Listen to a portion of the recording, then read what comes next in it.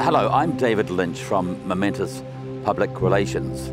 We're here today on the CTV site, which is very important to me because I was asked to assist the families soon after the earthquakes with advocacy given my background. The tribute you're about to watch was made by Gerardo, who lost his sister here on the CTV site. He made the tribute to honour her, and sadly it was made shortly before his sudden passing in October of 2022. So I'm here today to firstly honour his passing as a colleague and someone that I became very friendly with, but also as an advocate for CTV.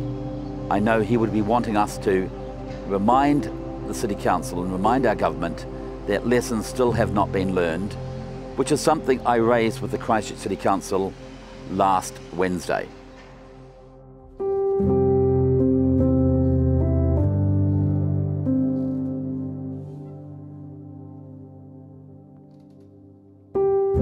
My name is Gerardo, and I came to New Zealand over 25 years ago. And the reason why I came here is because my sister married a Kiwi gentleman, and they married in Peru and they came to New Zealand before me. A few years later, my sister recommended us to come to join the family here. We are 3 children. We were 3 children.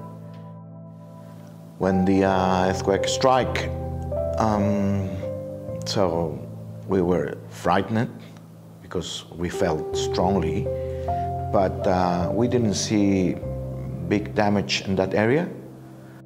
Well, I was hoping that she was somewhere in there, maybe out of the building, but as soon as I saw very close the building that collapsed, and I saw just smoke, big smoke and fire, and helicopters throwing water from the sky. So I realized that she was in big danger.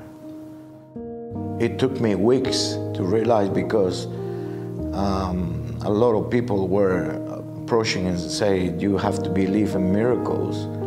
And yeah, I was just every night, it was a nightmare for me, waiting and waiting for news. Till, yeah, finally, yeah, little by little, the hope was dying. Love your family, love your friends, but tell them now, not tomorrow, because tomorrow we don't know what's gonna happen. Remember the earthquake. And maybe tomorrow it will be late. This is the lesson I learned.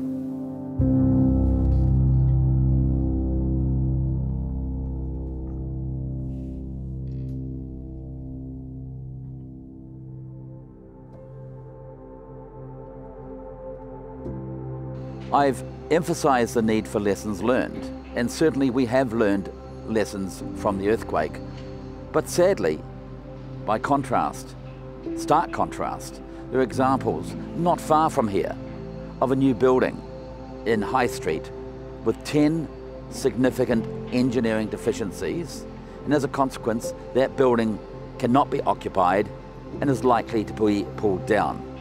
Then most recently, we had an example where the fire service tried to move through the city to an emergency, got caught up in the redesign principally to slow traffic down. A good example where the intention to encourage people to not bring their cars in caused a major issue for the fire service, who had to abandon an emergency call.